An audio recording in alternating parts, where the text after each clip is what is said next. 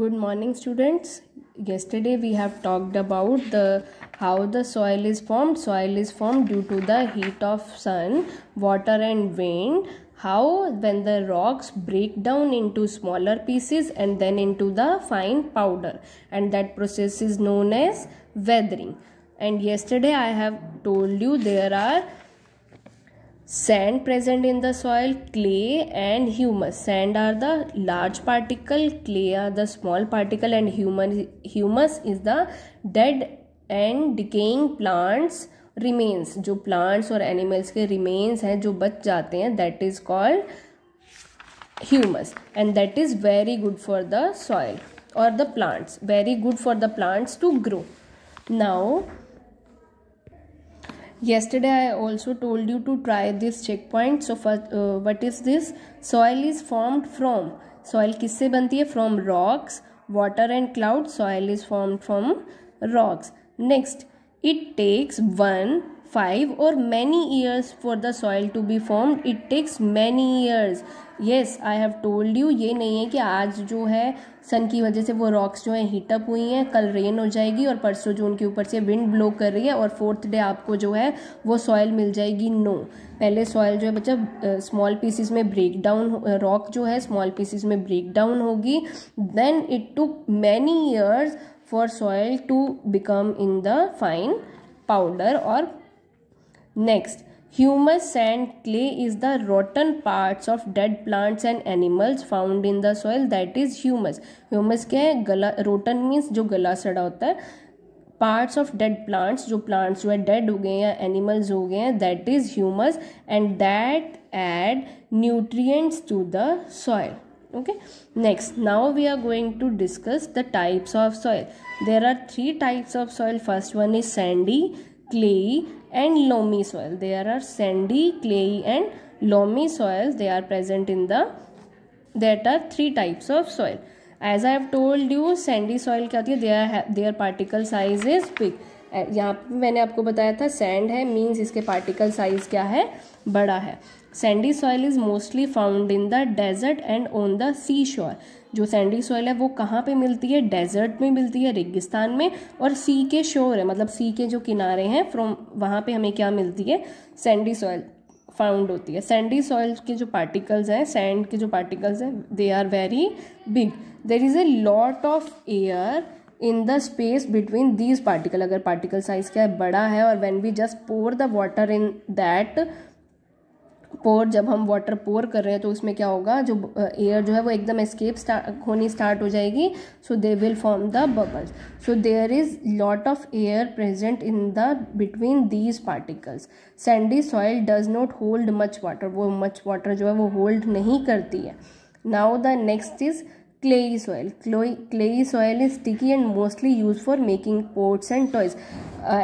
I hope you all have used a clay to make some kind of art shapes or something.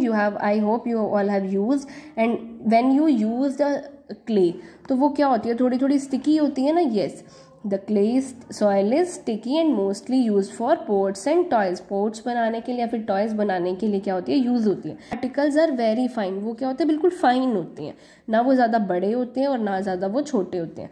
there is no space for air between these particles. उनमें क्या है? कोई भी space नहीं है.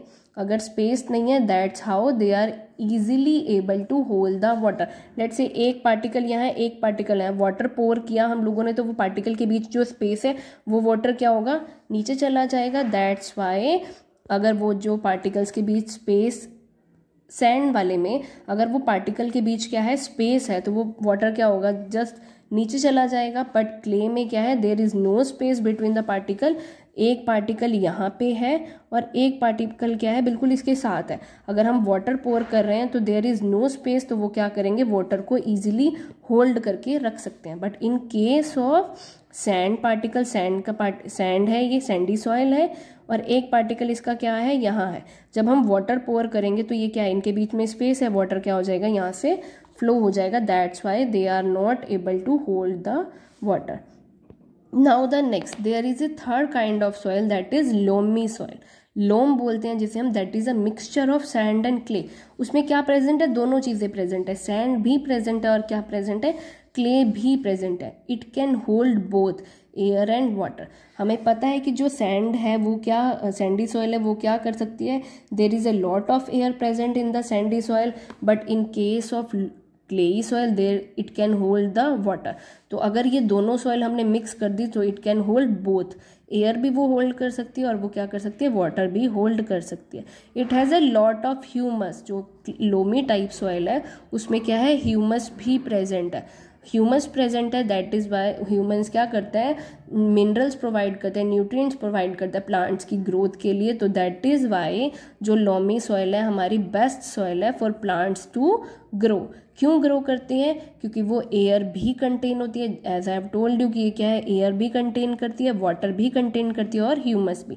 Plants को grow करने के लिए एयर और वाटर दोनों चाहिए ना, so it contains both the things, air and water and humus to. और ह्यूमस क्या करते हैं, humus makes the soil fertile. अगर सॉइल फर्टाइल होगी तो उसकी वजह से प्लांट्स क्या होंगे, बहुत ईजिली ग्रो कर सकते हैं। Now they are saying fact wise, listen to it carefully. Soil is home to tiny insects such as Beatles and bugs. जो बीटल एंड बग्स हैं वो क्या करते हैं, उनके लिए सॉइल क्या है, काइंड ऑफ होम है, they live in the soil. And some small animals, small animal कौन कौन से हैं, Snell's, slugs and earthworm, they also live in the soil.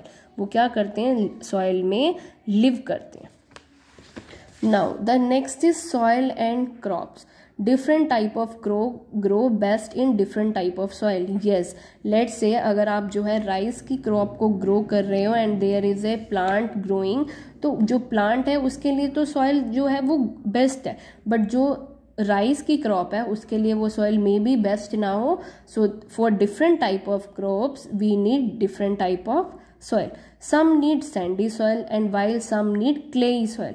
तो and the other time they need loamy soil. तो we know कि plants की growth के लिए क्या है, loamy soil best है, but in the case if we are growing the paddy means rice crop अगर हम grow कर रहे हैं तो मे बी जो rice crop है वो loamy soil में grow ना करे.